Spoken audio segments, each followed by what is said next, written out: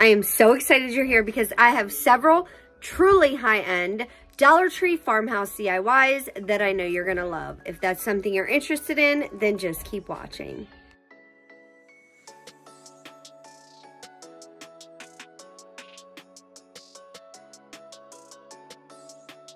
I'm telling y'all, you are gonna freak out when you see these projects if you love high-end farmhouse decor. So I'm gonna start off with this black canvas that I got from Dollar Tree. I am absolutely loving these black canvases. I just recently found these at my Dollar Tree and I need to go get more, y'all. I only picked up 2 and this is my last one. So let me know in the comments, have you guys seen these black canvases at your store? But anyway, to start off, I'm gonna take it out of the plastic, and then I'm going to use my large chip brush and my white Waverly chalk paint to dry brush all the way around the edges as well as in the middle of this canvas. Next, I'm going to take this farmhouse transfer that I got off of Amazon. Now, I got these in a huge pack. You guys were actually telling me about these farmhouse transfers. And y'all, I was very impressed with how many you get for the price. So I will leave the bundle down in the pinned comment as well as the description box below. But I just cut away the barn from the other little image. I make sure to fuzz it because I've never used these particular transfers before, so I did not want to ruin my canvas, but come to find out you really do not need to.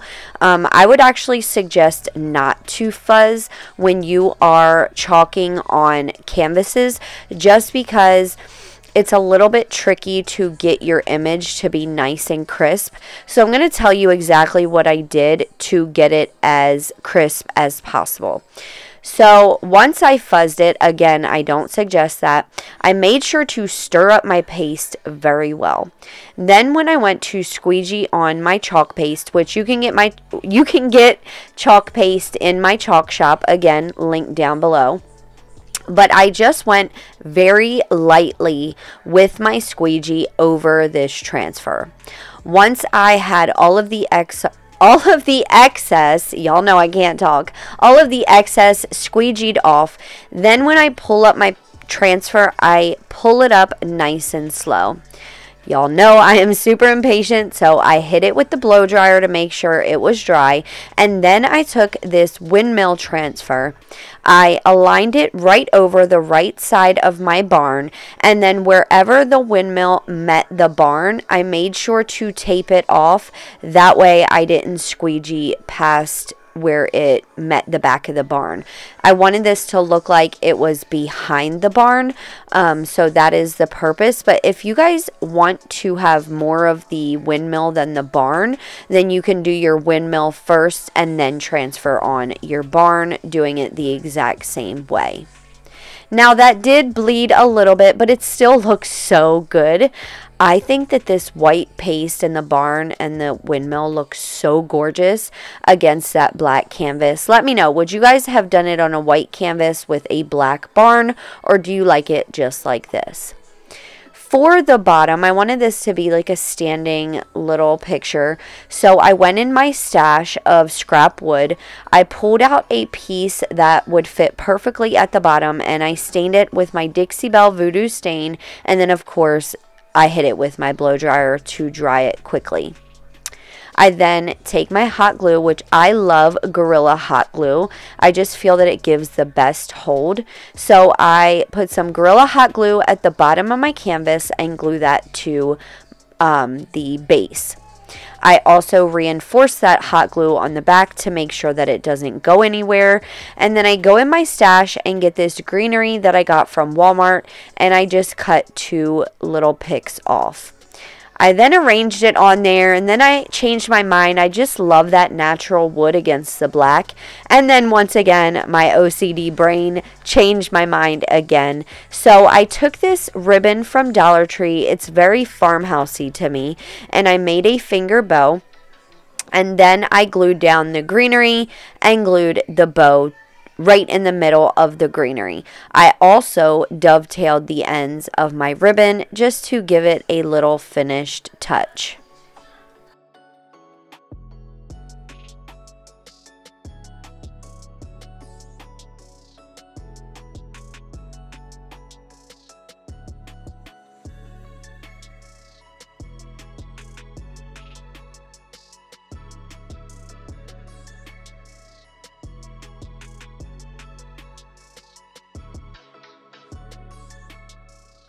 And that was it for this one, you guys. So quick and easy, very budget friendly. It looks so high end, like you would pick this up from a high end store.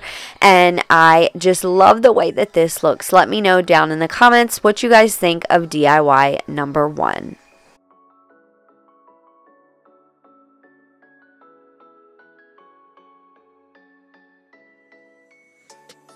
We are literally so close to 100K. If you guys are enjoying this video, please share it out. Don't forget to subscribe, tap the bell, and all that way you're notified of every single video. And let's jump back in.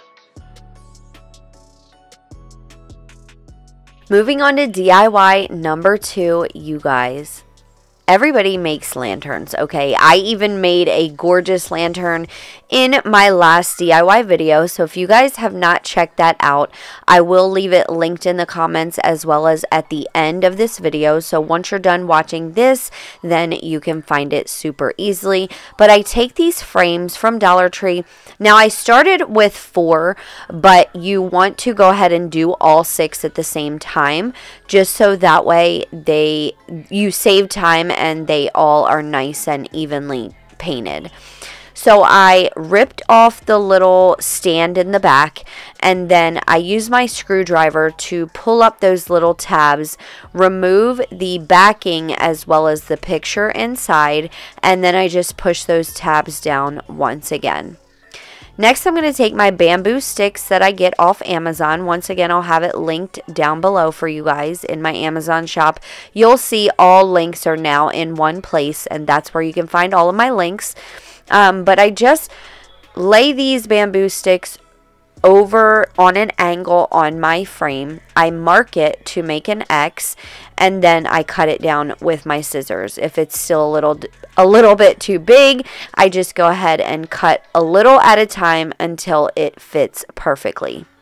I then repeated that step for the second side, and once I had the full piece cut, then I hold it over once again. I mark it in the middle and then cut that down. That way they lay really nicely on the glass. Once I was done doing the first X, then I just held it up to my other bamboo sticks and I just cut 4 of the full piece and obviously 8 of the half pieces. And once again, each frame is just a tiny bit different, so you just want to make sure that you are holding it into your frame, and if it needs to be adjusted, then to just adjust it accordingly.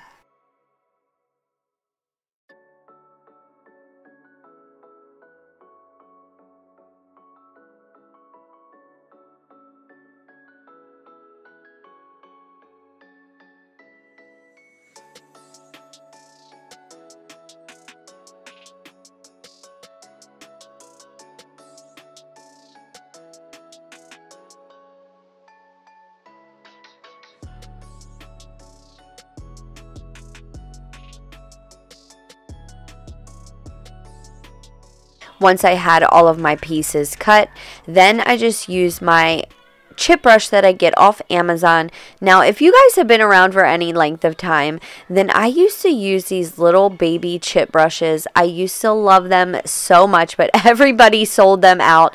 All the DIYers started using them, and then all of the subscribers started using them, and now I can't get them anymore. I do have one pack. I'm just like so afraid to use it because I know I can't get them anymore, but I did find a close alternative on Amazon. Now these shed pretty bad, so what I do with these is I just kind of pull out the bristles as much as possible before I start painting. That way it gives you less fallout. But I do go ahead and I dry brush, or no, I didn't dry brush. It's late here and I'm trying to get this out to you on Friday night, so just bear with me, you guys. But I used my chip brush and I stained all of the pieces front and back, and then once they were completely dry, then I used another chip brush and I dry brushed my white Waverly chalk paint on both sides as well.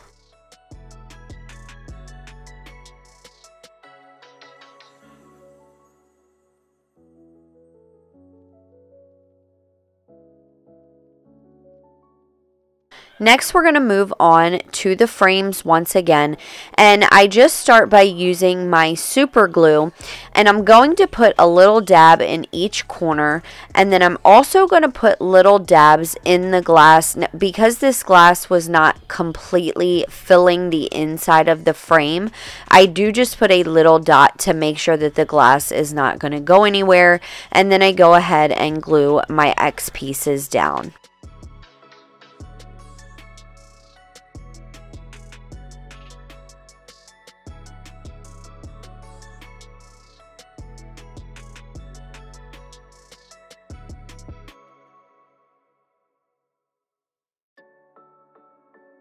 Next, I'm going to go ahead and remove all of the label holders with my drill, and I set those aside.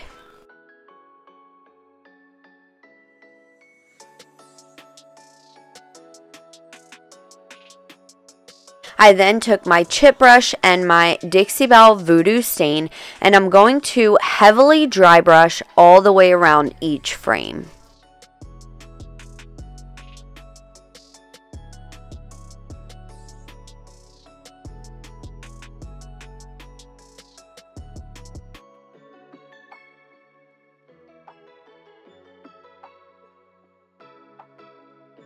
Next, I'm going to dry brush my white Waverly chalk paint all the way around all 4 frames as well. And then I use my hot glue to glue them all together in a box. Now, I start with one frame. I put a bead of hot glue down the side, glue the next frame to it. I repeat on the other side, and then I glued the last frame on the inside of the 2 side frames. I then just finish those unfinished edges with my white Waverly chalk paint and my chip brush, and then I take this square wood piece from Dollar Tree. I sit my little frame over it. I mark it where it needs to be cut, and then I use my DeWalt circular saw to cut that down.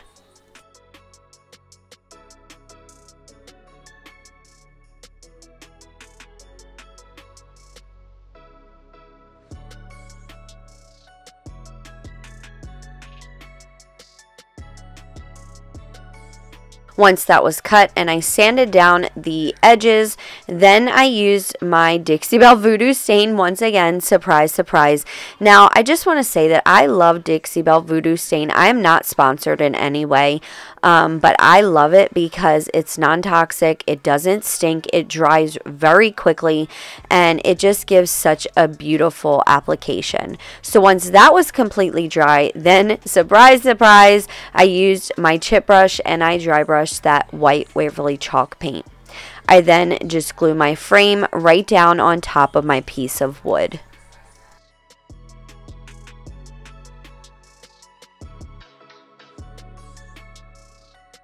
Now, this is exactly why I told you to do 6 frames at once, because now we're going to move on to the roof part. So I take the same frames once again. I rip off the little stands and the stickers off the back. I take the pictures out of the inside, but this time I'm going to use the backs. I'm going to paint it with my white Waverly chalk paint, giving it a distressed coat. And then I'm also going to dry brush that with my Dixie Belle Voodoo stain once the white Waverly chalk paint was completely dry.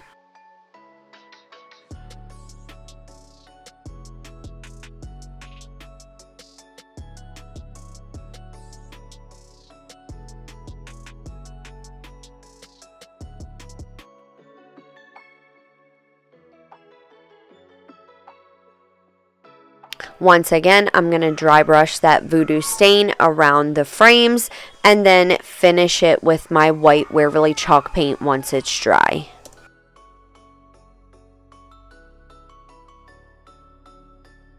I did forget to mention that I did take off the label holders, and I do leave them off for the roof pieces, and then I also glue the roof pieces together.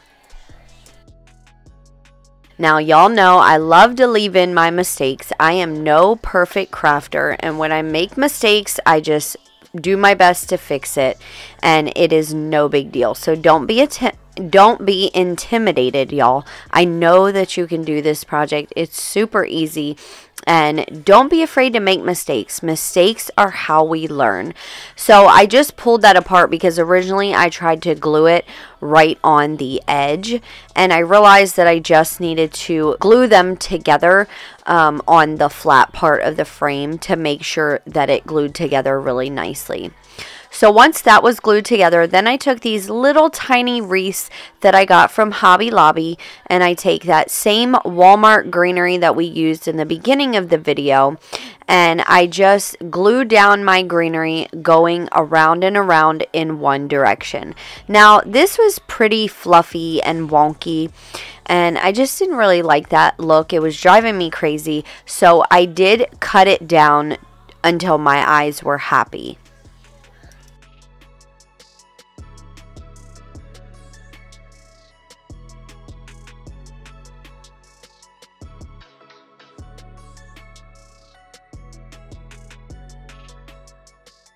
I repeated those same steps with my second little wreath, and because I felt that there were a few little bare spots, I did use the scraps to glue down in the bare spots. Once my wreaths were completely finished, then I went ahead and glued those down to my roof.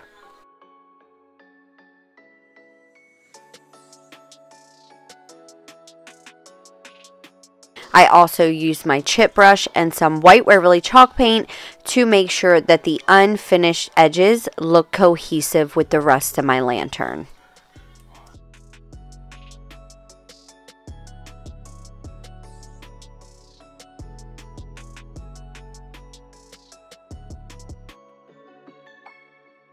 Now the possibilities are endless with what you put in your lantern.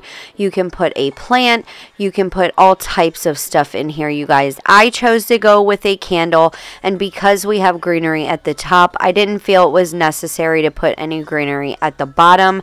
But if you like that look, you totally can. And let me know what you guys think of DIY number 2 down in the comment section below.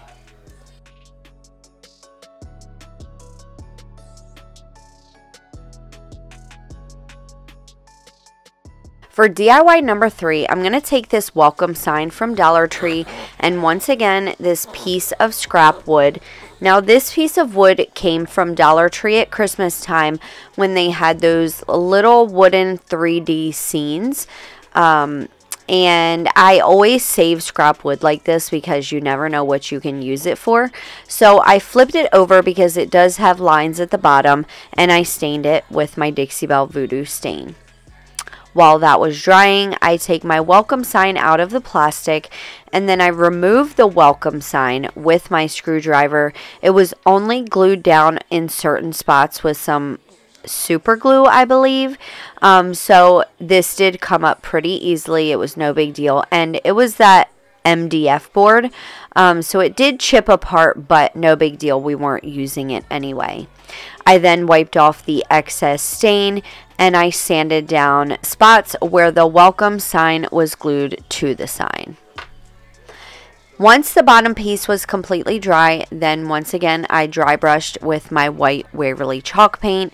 And then I dug in my stash for a piece of scrapbook paper that kind of went with the theme of this decor. If you guys have been around for any amount of time, then you know I like all of my projects to match. I don't know if it's a OCD thing or an ADHD thing, but when I am doing projects, I don't know why my brain works like that. Is anybody else like that, or is it just me? So anyway, once I found the perfect scrapbook paper, I just laid it over my sign and kind of pushed it down to get an indentation of where I need to cut. And then I cut it down to size. I used my disappearing purple glue stick to glue not only the sign itself, but the back of the scrapbook paper. And then I went ahead and put that on my sign, making sure to smooth it down really nicely.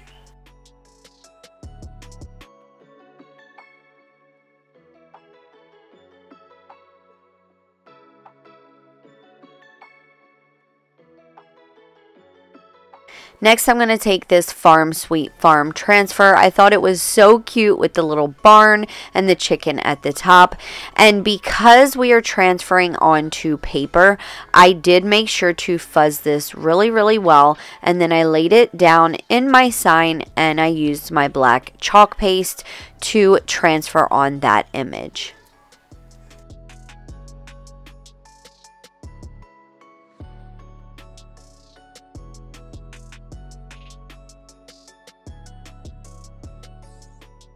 I then went ahead and peeled back my transfer. It worked out beautifully. I love the way that this looks.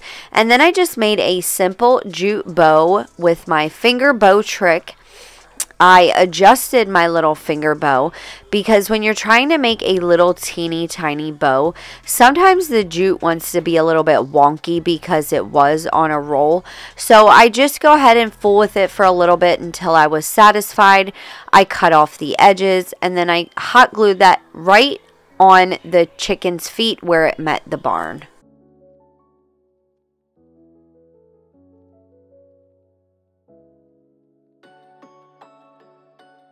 Last but not least, I once again hot glued my little picture to the bottom piece so that it could have a little stand.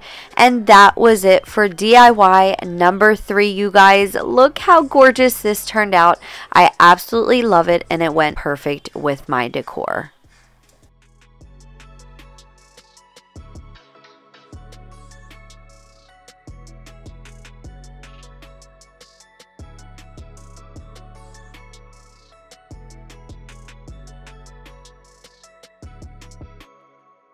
For the next DIY project, I'm going to take this wood hanging decor from Dollar Tree.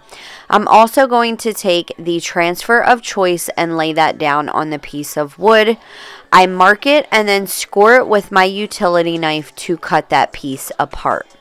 Once I scored it about 6 or 7 times, I then flipped it over. I bent it so that way I could see where I needed to cut the back and then cut the back. I then sanded down the edges smooth, and once that was sanded down, then of course I stained it with my Dixie Belle Voodoo stain.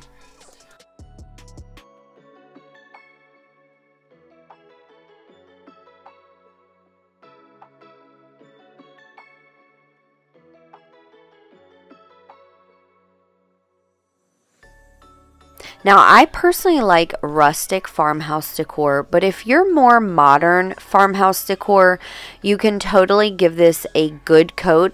I left it a distressed coat of the stain because I like that distressed look, but I am only here for inspiration, you guys. If you do not like a color or a step that I use, you can totally change it up to fit your decor or make it to your liking. So once my stain was completely dry, then I used a combination of my big chip brush as well as my smaller chip brush to make streaks with dry brushing over my sign. I then cut away the welcome to the farmhouse transfer. I laid it on my sign, making sure to smooth it out really, really well. And then I stirred up my white paste and I transferred that on.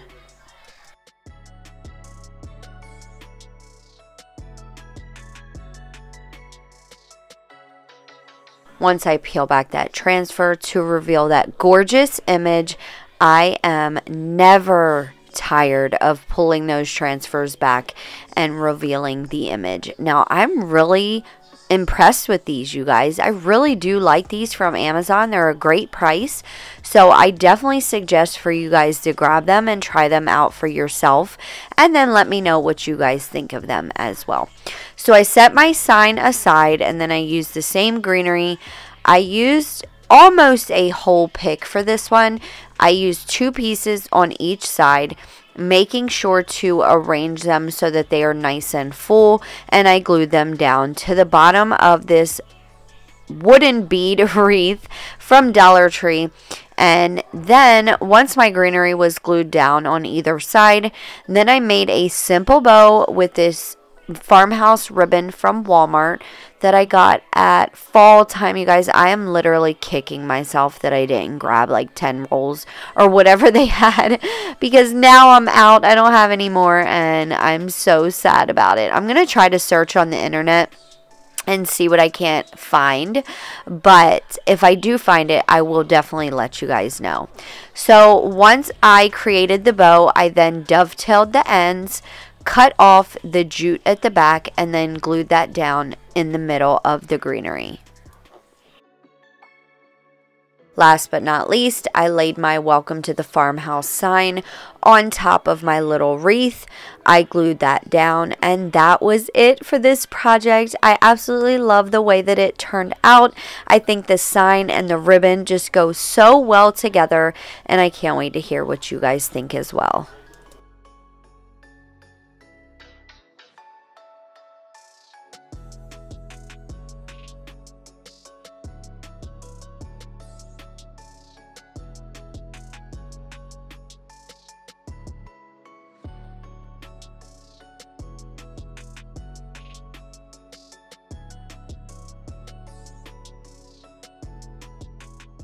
For DIY number 5, we're going to take a 5x7 canvas from Dollar Tree.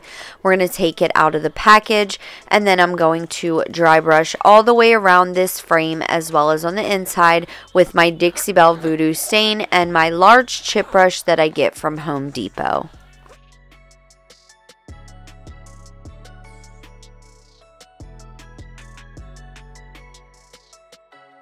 And then take this certified farm fresh milk transfer with the little cow on it, and I arrange it to my liking. I make sure to press it down really nicely once again, and then transfer that on with my black chalk paste. Again, when using chalk paste and transfers on canvas, you want to make sure that you're going nice and light-handed, because sometimes if you try to use too much pressure, the chalk paste likes to bleed and go through the transfer, so I make sure to be very careful. I then pull that up to reveal once again this gorgeous image and let that dry, and then took another piece of scrap wood. Now, this is the end of a stir stick, and I stain that piece as well. I then once again hit it with my blow dryer to make sure it is nice and good and dry, and then I glue my canvas down to the stand. Y'all, I went back and forth with what I wanted to do with this sign so many different times. I tried so many different things, and I just really wasn't liking any of it. But I did find these little corner pieces in my stash, so I thought that they were perfect to just give this sign the finishing touch that it deserved.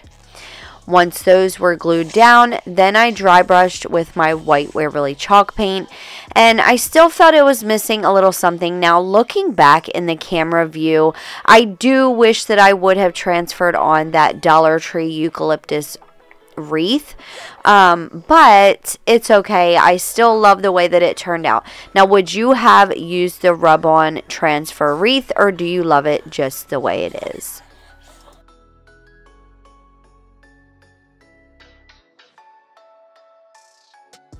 Okay, friends, for our last and final DIY, if you guys are still around, please leave me a cow emoji down in the comment section. If you don't know where the cow is or you don't have it, just say cow. That way I know you're still here, you're still watching, and you're still in the game with me. But I do take one of those backs from the frames that we used in the lantern. I give it a distressed coat of my white Waverly chalk paint. Once that was dry, I dry brushed it with my stain, and then I took this little mini small farm transfer that on with my black chalk paste, dried it really well with my blow dryer, and then I took my square dowels, measured them out for a frame using my miter shears, and then once I had all of my pieces measured out, so what I did was I laid a piece down on the side and at the top. I marked it where it needed to be cut, and then I just held those two pieces up to my other square dowels and cut those down to size. That way I had 4 even pieces. Next, I sanded down the edges smooth, and once again stained it with my stain.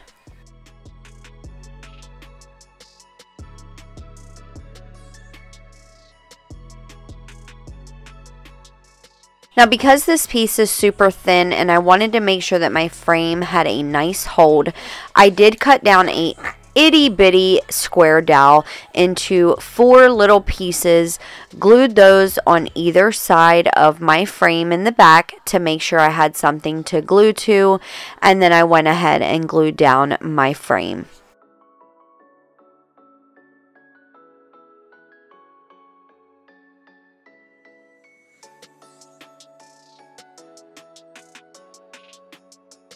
Once my frame was completely glued down, then I went ahead and glued some greenery at the bottom.